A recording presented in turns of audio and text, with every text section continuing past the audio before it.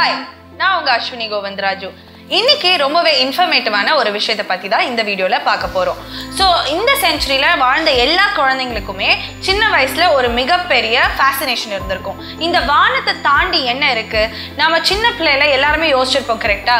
இந்த வானத்தை தாண்டி நம்மள மாதிரியே இன்னொரு உலகத்துல இன்னொரு குழந்தைகள் இருக்கிறதுக்கு வாய்ப்பு இருக்கா? நம்மள மாதிரியே மனிதர்கள் இருக்கிறதுக்கான வாய்ப்பு இருக்கா? ஆனா அது அப்புறம் காலப்போக்கில் மறந்துட்டு நம்ம லைஃபை ஸ்டார்ட் பண்ணியிருப்போம். பட் இந்த क्वेश्चनக்கான ஒரு பதிலை தான் இந்த வீடியோல பார்க்க போறோம். Is complex life like human beings actually possible on the universe or in the universe அப்படின்றத தான் இந்த வீடியோல பார்க்க போறோம்.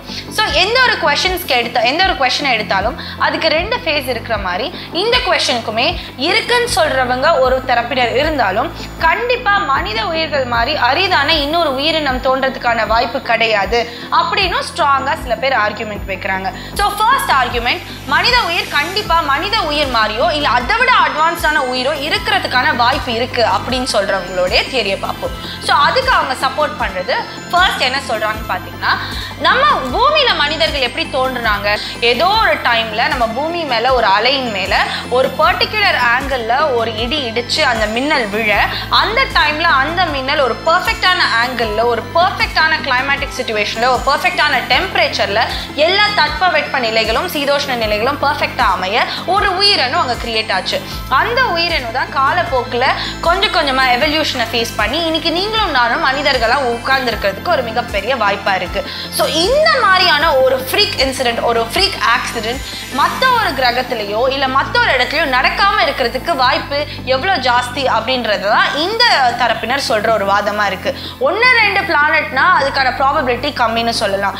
நம்மளுடைய மில்கி வே கேலக்சியில மட்டுமே 200 to 300 பில்லியன் ஸ்டார்ஸ் இருக்கு அப்படின்னு சொல்றாங்க. ஸோ கண்டிப்பா அதுக்கான வாய்ப்பு ஸ்டாட்டிஸ்டிக்கலா இருக்கும் அப்படின்றது இவங்க சொல்ற வாய்ப்பு.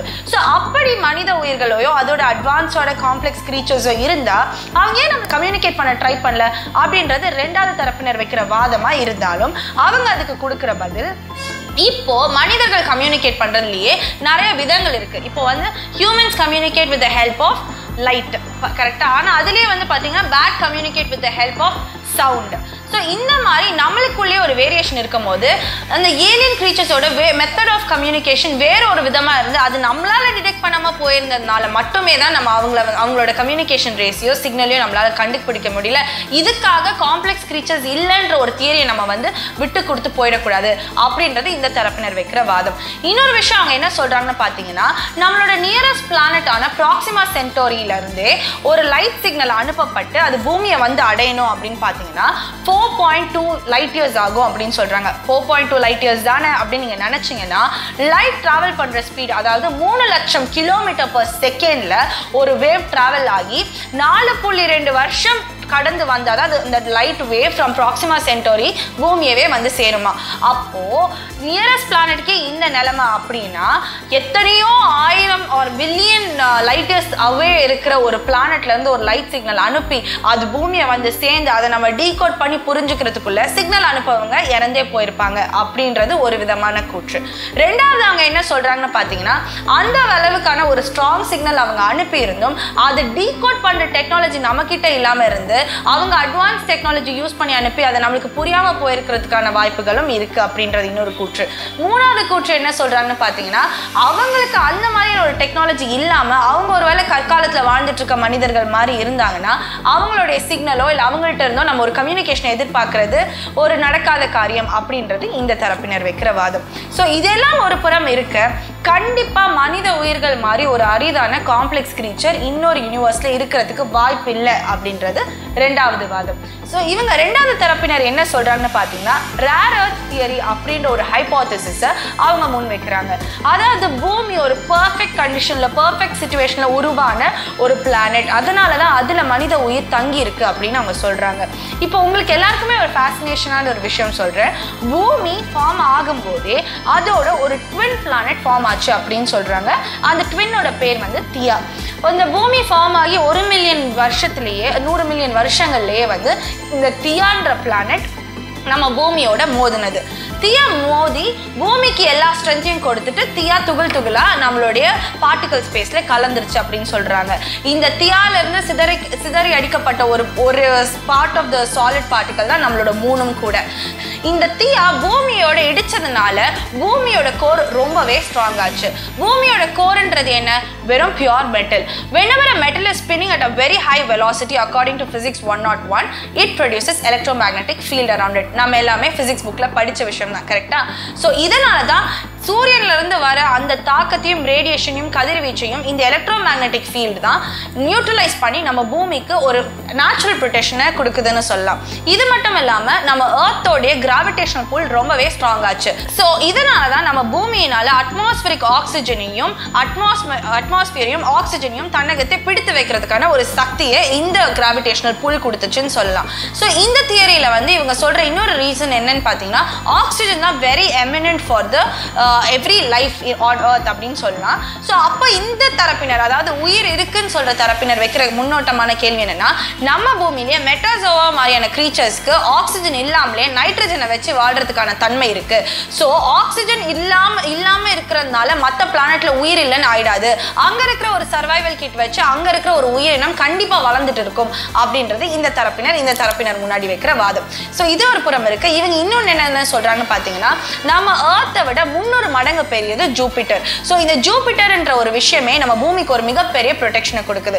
ஏன்னா 1990s ஒரு மிகப்பெரிய எரி நட்சத்திரக்கல் ஆஸ்ட்ராய்ட், அந்த எரி நட்சத்திரக்கல் ஜூபிட்டர் மேல விழுந்து அது உண்டாக்குன ஸ்கார் பூமியோட அளவை விட பெரியது அப்படின்னு சொல்றாங்க. ஸோ அந்த மாதிரியான ஒரு எரி நட்சத்திரக்கல் நம்ம பூமி மேல விழுந்திருந்தா பூமி சுக்குநூறா போயிருக்கும், கரெக்டா? ஸோ இந்த ஜூபிட்டர்ன்ற ஒரு விஷயம் தன்னுடைய கிராவிடேஷனல் புல் எர்த்தை விட ஜாஸ்தியா இருக்கிறதுனால வர எரி நட்சத்திரம், அதாவது எர்த்தை நோக்கி வர எரி நட்சத்திரக்கல்ல கூட தான் மேல வாங்கிக்கிட்டு நம்ம பூமிக்கு ஒரு மிகப்பெரிய சப்போர்ட்டை கொடுக்குது ஜூபிட்டர். இது மட்டும் இல்லாம நம்ம பூமி இந்த சோலார் சிஸ்டத்திலேயே பொசிஷனா இருக்கிற ஒரு விஷயத்தை நம்ம பார்க்கணும். சூரியனுக்கு மிக அருகிலும் கிடையாது, சூரியனை விட்டு ரொம்ப தொலைவிலும் கிடையாது. ஏன்னா பூமியில இருக்கிற வாட்டர்ன்ற விஷயம் ரொம்பவே சர்வைவலுக்கு தேவையான ஒரு விஷயம். ஸோ அந்த பூமிக்கு சூரியனுக்கு பக்கத்துல பூமி இருந்திருந்தா இந்த வாட்டர் கேஷியஸ் ஸ்டேட் ஆயிருக்கும் பிகாஸ் ஆஃப் எவாபரேஷன். சூரியனை விட்டு ரொம்ப தள்ளி இருந்தா ஃப்ரீஸ் ஆயிருக்கும். ஒரு பர்ஃபெக்டான சிச்சுவேஷன்ல தான் பூமி அமைஞ்சிருக்கு.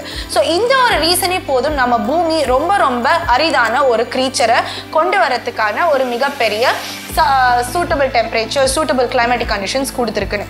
இது மட்டும் இல்லாம நம்ம வெறும் அழகுக்கு நினைச்சிட்டு இருக்க நிலாவால நம்மளுக்கு எவ்வளவு நல்ல விஷயங்கள் தெரியுமா? இந்த நட்சத்திரத்தினால தான் நம்மளுக்கு கரெக்டான சீசன்ஸ், கரெக்டான தட்பவெட்ப மாற்ற நிலைகள், டைடல் வேவ்ஸ் வந்து நம்மளுக்கு வந்துட்டு போகிறது, எல்லா விஷயங்களும் வந்து இந்த நட்சத்திரத்தினால தான் நம்மளுக்கு நடக்குது. இது மட்டும் இல்லாமல் நம்ம எர்த் வந்து சூரியனை சுற்றி வரும்போது ஒரு நேர்கோட்டில் வாபிள் ஆகாம சுற்றி வர்றதுக்கு சந்திரனோட கிராவிடேஷனல் புல்லும் ரொம்பவே நம்மளுக்கு ஹெல்ப்ஃபுல்லாக இருக்குது. ஆனால் இதை நினச்சி நம்ம சந்தோஷமாக இருக்க முடியாது. ஏன்னா 4.2 cm/year விகிதத்தில் இந்த நிலா நம்மளை விட்டு தள்ளி போயிட்டே தான் இருக்குது. என்னைக்கு இந்த நிலா நம்ம பூமியை விட்டு ரொம்ப தள்ளி போயிடுதோ அன்னைக்கு திரும்ப மனித உயிர்கள் இங்க வாழ்றதுக்கான வாய்ப்பு இல்லாம மனிதர்கள் மாண்டு போவார்கள் அப்படின்ற ஒரு தியரியும் முன் வைக்கிறாங்க. இப்போ நான் சொன்ன ரொம்ப காம்ப்ளெக்ஸ் தியரிஸ்லாம் நீங்க வச்சு பாத்தீங்கன்னா Fermi paradox அப்படின்ற ஒரு விஷயத்தை நான் உங்ககிட்ட முன் வைக்கிறேன். ஸோ Fermi paradox மூலமா சொல்ற விஷயம் என்னன்னா, ஏன் ஏலியன்ஸ் வந்து ஸ்டாட்டிஸ்டிக்கலா எக்ஸிஸ்ட் ஆகுறாங்கன்ற ஒரு தியரியும் அவங்களால கம்யூனிகேட் பண்ண முடியல அப்படின்னு பாத்தீங்கன்னா, முதல்ல நான் சொன்ன விஷயம் அவங்களுடைய வே ஆஃப் கம்யூனிகேஷன் ஒரு methodology of communication need not necessarily be a light communication or a wave communication. அவங்க வேற ஏதாவது ஒரு விதத்துல கம்யூனிகேட் பண்ணி நம்மளால அது புரிஞ்சுக்க முடியாம இருக்கலாம்.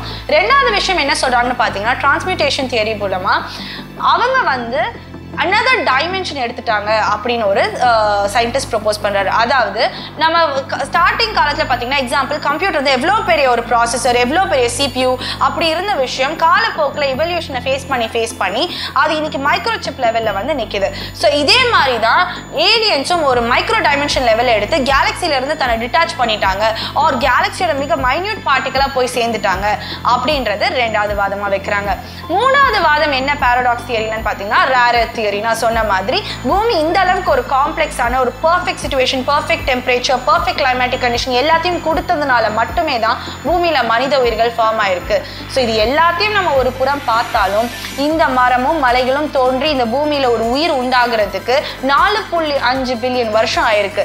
ஆனா அதை நம்ம சில 100 வருடங்களுக்குள்ளாரையே அழிச்சிட்டு வந்துட்டோம். ஸோ நான் உங்களுக்கு இன்னைக்கு சொல்ற விஷயம் என்னன்னு பாத்தீங்கன்னா, மரங்களையும் வெட்டுறோம், மலைகளையும் வெட்டுறோம்.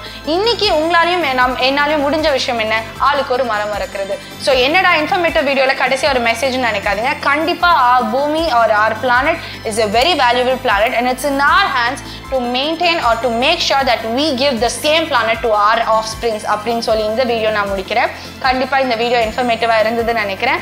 உங்களுக்கு இன்னும் நிறைய விஷயங்கள் தெரியணும்னா கமெண்ட்ஸில் லீவ் பண்ணுங்கள். எந்த டாபிக் பற்றி நீங்கள் பேசணும்னு நினைக்கிறீங்களோ கமெண்ட்ஸில் சொல்லுங்கள். கண்டிப்பாக அதை பற்றி ஒரு வீடியோ கூடிய சீக்கிரமாகவே பண்ணுறேன். So if you really like this video, like, share and comment. Until then, this is Ashwini Govindaraju signing off.